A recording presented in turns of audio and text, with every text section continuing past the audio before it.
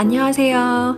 Hello. Today I'm gonna make tteokbokki. Koreans tend to relieve stress by eating deliciously spiced food and sweating when they are under stress. A typical spicy food is tteokbokki. This is a typical tteokbokki rice cake that looks like small sticks.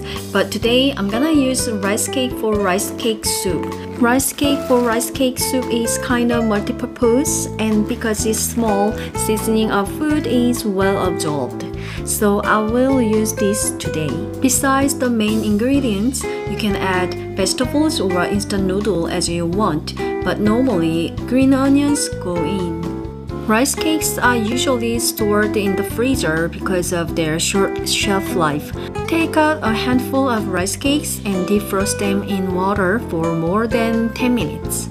If you don't go through this process, the rice cake would be hard to chew. Separate them one by one so that they are defrosted well. Chop green onions, and cabbage. The shape doesn't matter, so you can cut it into bite-sized pieces so they are easy to eat. Green onion is quite often used in Korean food because adding green onion makes the taste deeper. But green onion is different from leek, so please distinguish them when you use. Since I have onions and cabbage in the fridge, I put them in. But if you don't have, don't worry, it's okay. Also, you can add other vegetables like a carrot and mushroom. Fish cake is fried with fish and flour, so if you rinse it under hot water, impurities will go out and the taste will be better. Cut the fish cake into pieces. Put a spoonful of cooking oil on the pan and add green onions first to bring out the flavor. If you feel this process bothered, skip it and pour water and all the ingredients together. Stir-fry the red pepper paste slightly over low heat in the oil with the center of green onion. I added about 2 spoons of chili paste, but don't put too much of gochujang at first. Adjust it to your taste while cooking. Add 2 spoons of soy sauce and mix well. Pour enough water to soak the ingredients. Add red pepper powder as much as you want. Now put in all the ingredients. When Western people spend time with their friends at pizza or burger restaurants after school, Koreans go to snack bars and eat tteokbokki, deep-fried vegetables, and kimbap after school. And that's why tteokbokki is one of the most popular street foods. Add 2 spoons of sugar. I added oligosaccharide instead of sugar.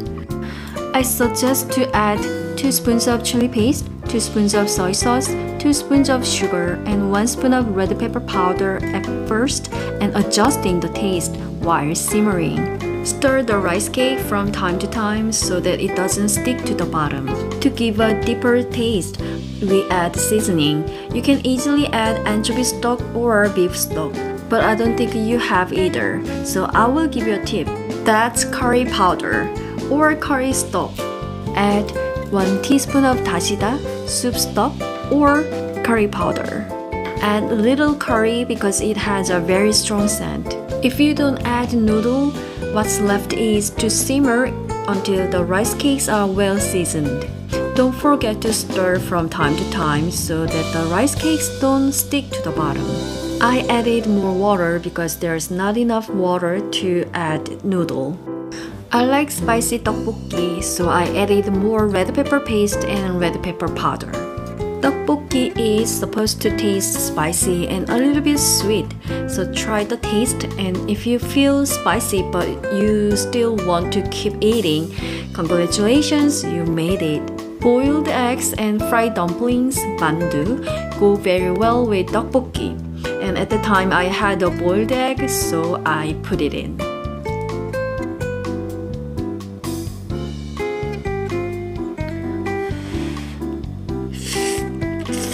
There's a little soup left in my tteokbokki, but when Koreans eat boiled eggs, they split and soak them in the tteokbokki soup. Some Western people are not used to the chewy texture of rice cakes, but once they fall into the chewy texture of rice cakes and the spicy and sweet taste of tteokbokki, it will be hard to get out of it. So why don't you give it a try? Thanks for watching and see you next time, please.